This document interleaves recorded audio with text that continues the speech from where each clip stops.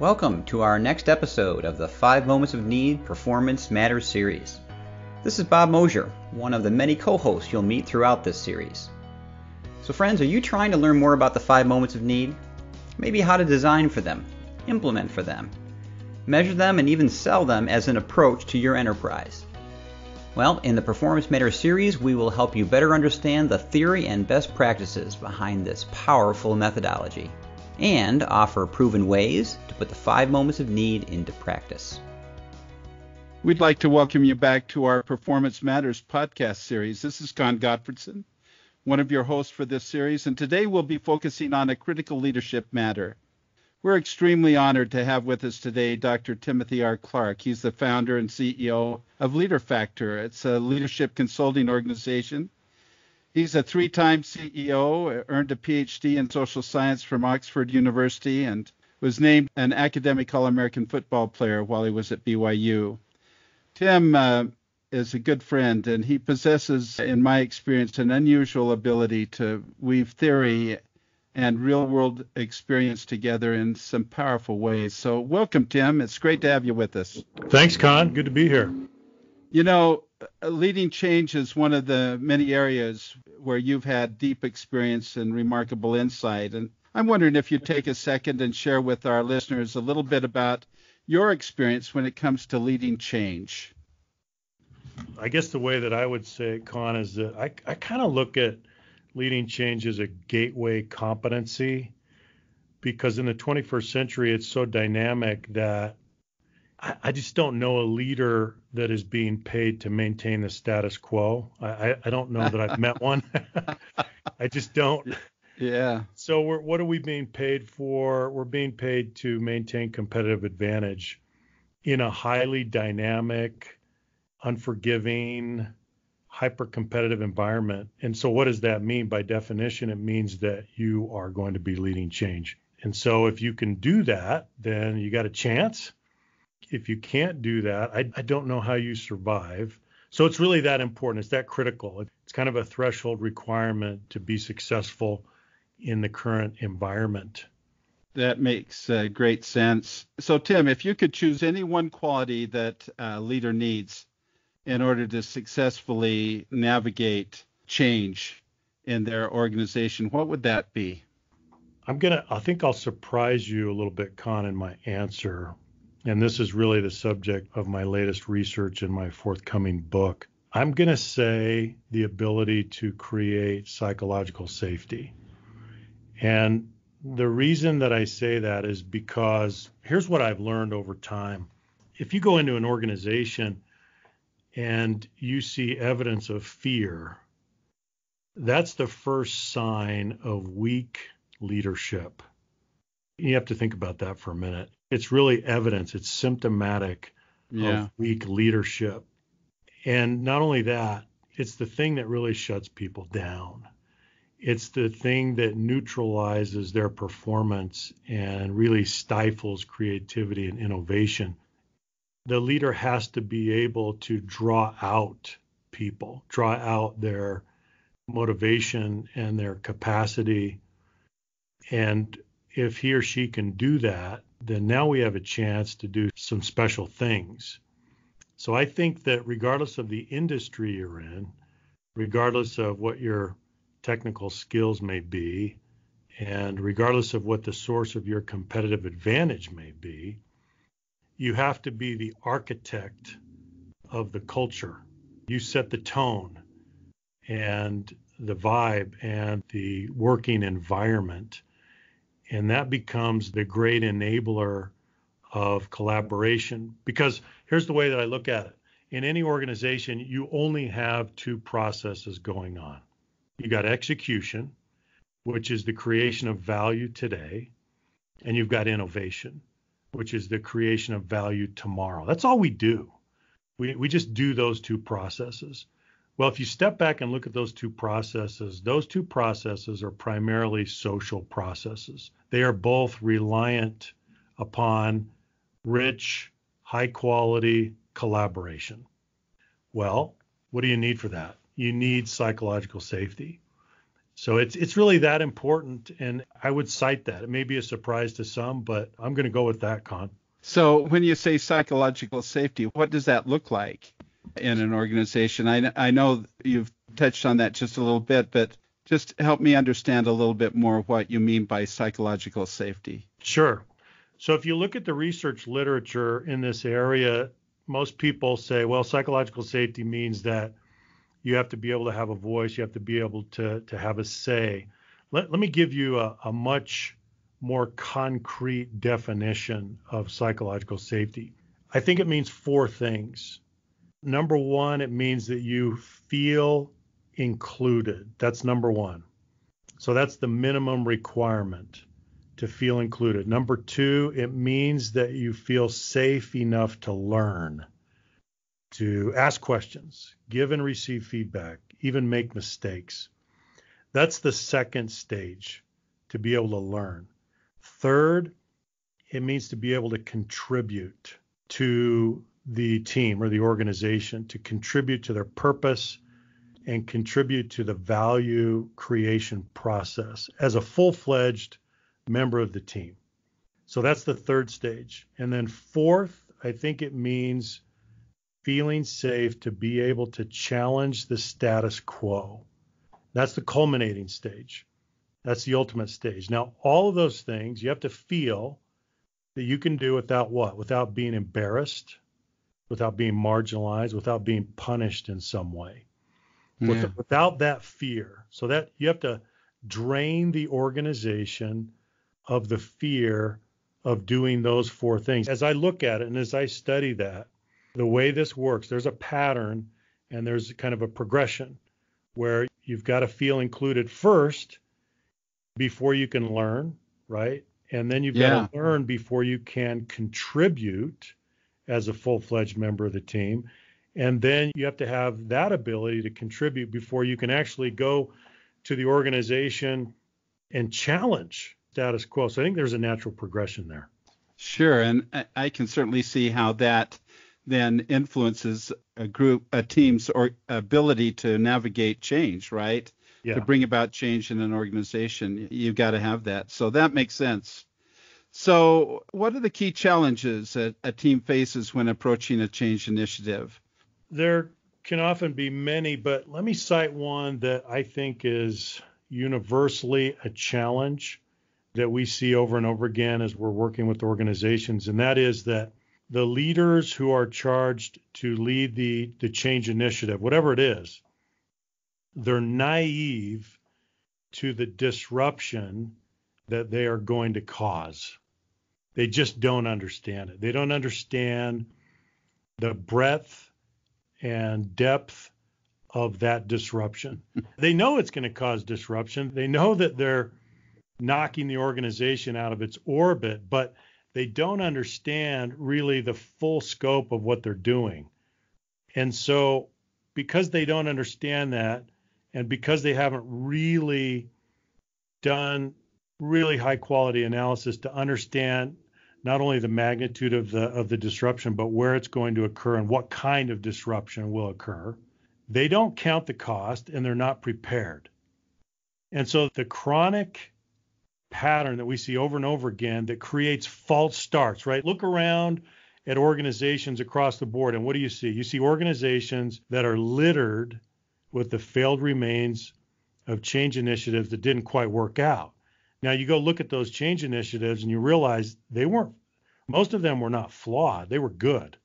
They failed on execution because they didn't understand what they were really getting into and they were not prepared for it. So they just went headlong into the initiative and they said, we're going to do this. And they were woefully unprepared for the disruption that they were going to cause. So what I would say, so what do? You've got to go in and you've got to do what we call a disruption analysis. You've got to think very clearly and carefully through different categories of disruption about what this proposed change initiative will cause in the organization as it moves through the organization on several levels. And we don't need to get into all the details, but that is an area, it is a challenge that we see over and over again.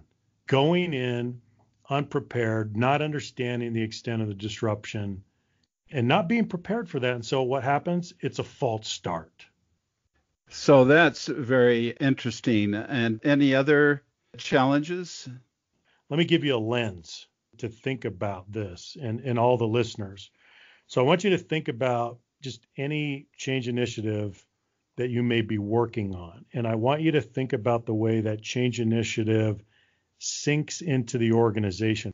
Change means that you're taking an organization that's in a state of equilibrium or relative equilibrium, and you're disrupting it. So it goes into a state of disequilibrium, and then you're going to try to get it back to equilibrium, but in a new state, better after the change. Well, think about how change settles into that organization. Here's how it happens. So it goes through 3 phases. The first phase is the technical phase. So what that means is we put all of the non-human aspects of change in place. So what do I mean by that? I mean tools and technology.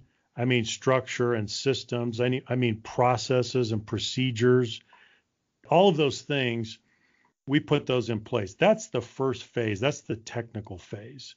Now, what's so interesting, Con, and you've seen this, organizations will often have a major change initiative. They'll do the technical phase, and then they'll say, hey, that was great. We're done. Let's move on. Right? Yeah. Right? Yeah. We got to move on. We've got the next initiative. They're not remotely done. That's phase 1. So the technical phase is phase 1. Phase 2 is the behavioral phase. In the behavioral phase, what are people doing? They are now acting and behaving differently. And they're interacting with the technical changes that you put in place. Could be technology, could be a new role, could be a new procedure, could be a new process, could be a new structure or system. They're behaving and acting differently in concert with those technical changes. So that's the behavioral phase. It's at that phase that we start to see better results often. Now, typically, we'll see a loss in performance initially, and then we'll come out of that, right, that S curve. We'll come out of that and we'll start to climb, and pretty soon we will elevate our performance and we'll be doing better than we were before. So why is that happening? Because people are behaving differently and they have different tools with which to do it, or processes or whatever. So they're doing better. That's the second phase, the behavioral phase. Again, now here's the great temptation here. In the second behavioral phase, when you literally are performing better than you were, you look around and by all indications, you say, hey, I think we're done.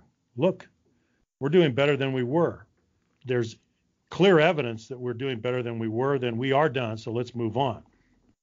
The deception is that change is very fragile. And if you take your hands off the wheel too soon, then you will snap back. You will regress to the mean, and you will lose all of your gains. So what are they missing? They're missing the third phase. The third phase is the cultural phase. So think about it. We've gone technical phase, and then we go behavioral phase, and now we go cultural phase. What's the cultural phase?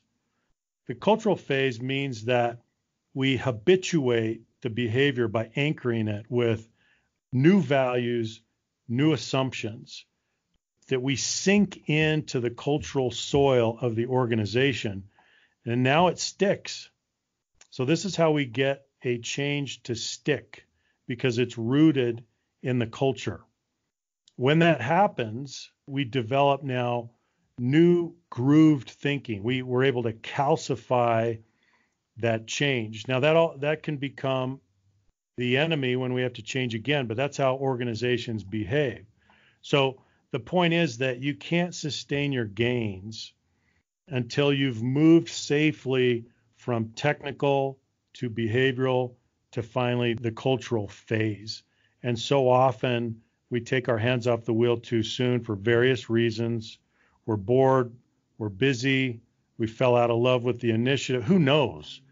All of the different reasons that we move on to the next thing, but we didn't finish the job we didn't go the distance. We took our hands off the wheel too soon, as I said, and that is what we call late stage failure. Does that make sense? Oh, it sure does. So tell me, as I move through each of those phases, any guidance that you want to give our listeners to succeed? Sure. So I'll lay out a framework that might help the listeners as you are assessing a change initiative. So we use a 4-stage process that we call the EPIC stages. And EPIC is an acronym. So let me just talk about each stage. Stage 1 is evaluation. So it's in stage 1 that you evaluate the rationale for change and the feasibility for change and everything about it. So let's just talk about rationale. Change can only be justified if it's connected to one or a combination of 3 things. So number 1, it has to increase value, or number 2, it has to decrease cost, or number 3, in some way, it has to provide for the requirements of security and or compliance. And what we mean like regulatory compliance or security. So change, if you think about it, change is always connected to one or a combination of those 3 factors. Value, so increase value. Cost, number 2, we're going to decrease cost, or perhaps security and compliance in some way. Now, every change doesn't have all 3 drivers, but it has to have at least one as the basic rationale for doing it. So that's one of the things that we do, is that's clarifying the case for change, that rationale, which we do in stage 1 evaluation. And that has to be crystal clear. And it's during that phase also then you talked about evaluating the nature of the disruption. That's right. That you're going to that all takes place in that first phase. That all takes place in that first stage. That's where we evaluate the nature of the disruption, because we're getting ready to move the organization out of its state of equilibrium. We've got to be ready to go. So change management as an applied discipline really is a front-end loaded process. We do our most important work up front. Otherwise, the risk becomes extremely high. And that's why mortality rates for large-scale change initiatives is 70% plus, right? So that's stage 1. And there are other tools and diagnostics that we use for stage 1. I think the thing to understand, Con, is that we understand where the quicksand is. We understand where the failure patterns are and where people make the same mistakes over and over and over again. And in stage 1, they're not attending to these basic requirements before you launch. So stage 2, what's a challenge we will meet and that we need to address? Sure. So in stage 2 is preparation. So stage 1 was evaluation. Stage 2 is preparation. So we're getting ready to launch. So in stage 2, I think one big challenge that we see over and over again is that we did not build a coalition. Now think about that. So what's a coalition? A coalition is a group of individuals and stakeholders that support us and can help us. Yeah. So think about the risk of not having a coalition. You launch into a change initiative, you basically have an unfunded mandate. Mm-hmm. You're going forward, but and I mean you're unfunded with the support that you need, right? So think about what a coalition can do. A coalition can do 2 things better than you can as a leader. Number 1, gather information. Number 2, influence people. So a coalition makes you as a leader scalable. It scales influence and it scales information gathering.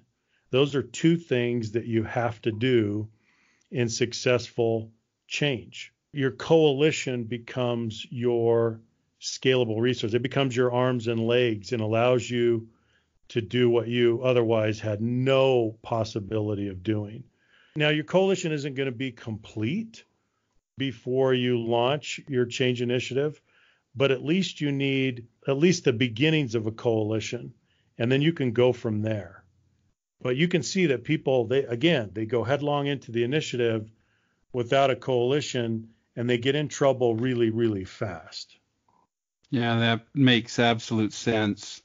What about implementation? What challenge there do we need to be aware of? So implementation, I think there are several things, but one that I might cite that I think is at the top of the list would be trying to accelerate from the very beginning. So the beginning of this third stage of implementation is the launch. That's the transition event that takes you to stage 3 implementation. And your goal is to generate early momentum so that you're getting more people on board and you're helping people overcome the sources of their resistance, whether they are intellectual or emotional. And so what do? You put in place a set of what we call accelerators, little things that can give you early wins in the first few days, because people are going to look around. As soon as you launch, people are going to look around and say, hey, what's going on? Should I get on board? A lot of people they're not solidly on board. They're still doing a cost kind of risk reward calculation in their own head. So they're looking around to see if there's any evidence that this is going to be successful. And so it's kind of a race against the clock. As soon as you launch, you want to do little things that create early wins, generate early momentum to help the entire process. If you launch and there's a lull right after launch, if there are indications that you're stalling, it's the worst possible thing. Yeah, I've been there. You've been there? Yeah. And as you know, Con, a lot of change initiatives, they're big and they're long and they take a while. And so the logic behind accelerators is that you provide renewed energy into the process. You know it's going to be a long journey. You know it's going to be a long, hard slog. But you've got to get from point to point. And as you create those wins, that's a renewal process that allows you to inject new energy and momentum into the process, and it keeps that momentum going. And people have this sense of forward motion and progress, even though we know the journey is going to take some time. And of course, the C of epic culture. So the fourth stage, this is the last stage. So what have we been through? We've been through evaluation, stage 1. We've been through preparation, stage 2. We've been through implementation, which is stage 3. And now we get to the last stage, which is consolidation. So that's the C in the epic. Now, what does consolidate mean? Consolidate means, the word literally means to bring together and to make solid. That's exactly what we're trying to do with change. We're trying to bring it together and we're trying to make it stick. And so this goes back to the kind of the vertical phases that I talked about, where you go technical, behavioral, cultural. In order to consolidate the change, you've got to stay with it until you get it into at least the first part of the culture of the organization so that it has some anchoring. Now, it's going to take time before it fully consolidates, but you've got to stay with it long enough to get through the technical phase and the behavioral phase. And so one of the questions that people often ask is, so how do you know if you're getting to that cultural phase? How do you know? And it's a really good question, because you can't really see it often because people are behaving differently and you may be performing better, but you don't know for sure. So here's what I would say. You pay attention to the conversations that people are having in the organization, and you can tell just through the dialogue if those conversations are supporting the change or if they're lamenting the change and wanting to go back. So listen to the questions people ask, listen to the statements they make. They may say something like, "Now," and it's pretty rewarding when you hear some of these things. So how did we used to do that? Or they'll make a suggestion that builds on the change, that doesn't try to go back. And so these are cultural indicators that the change is moving to that level. So we have to monitor that dialogue. The organization reveals itself in its dialogue. And you can tell when you're starting to anchor into the culture. You know, Tim, for a long time, I've been working with organizations, and their whole change approach has been to just have a communication strategy. You know, that's how we go about it. Clearly, there's so much more to it if you really want to have change work, to navigate that journey of change. Anything else that you want to share with our listeners before we close today? Well, to that point, Con, maybe build on that a little bit. What's funny and ironic about change is that people resist what they agree with. Now, you got to think about that for a minute.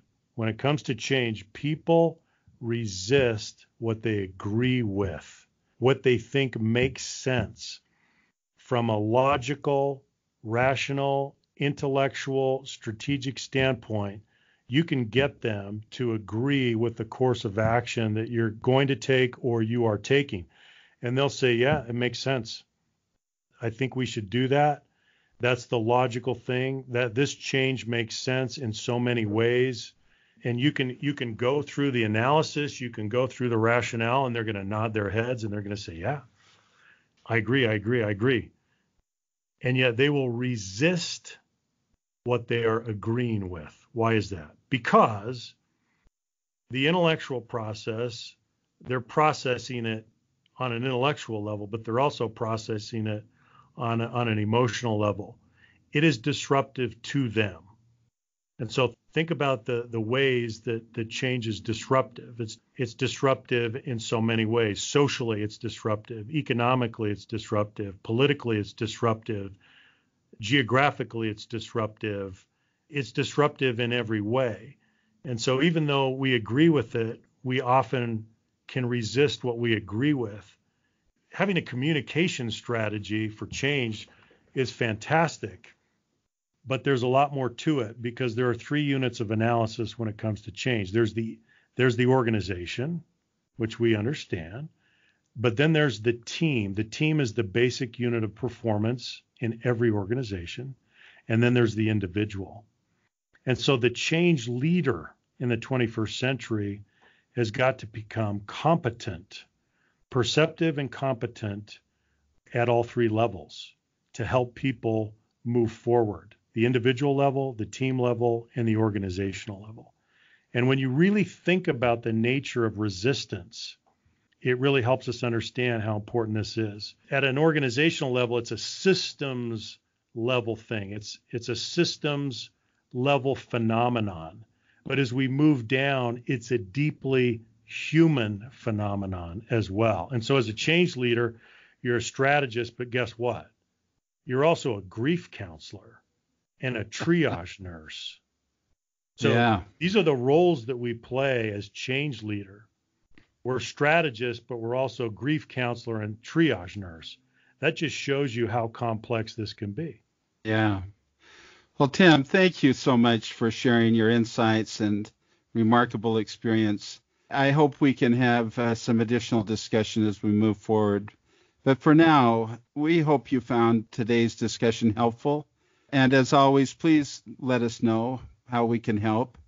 We look forward to all that lies ahead. This is Con Gottfredson and Dr. Timothy R. Clark, founder and CEO of LeaderFactor. Thanks, Tim, for being with us today. Thank you, Con. Appreciate the opportunity. Well, that's it for this episode of the 5 Moments of Need Performance Matters series. We look forward to future conversations around how to best put the 5 moments of need into practice. We welcome your feedback and can be reached on Twitter using my Twitter handle at BMOSH, as well as our 5 Moments of Need website, which is www.5momentsofneed.com. We hope you're finding these helpful and will subscribe to future episodes. Have a great day, friends.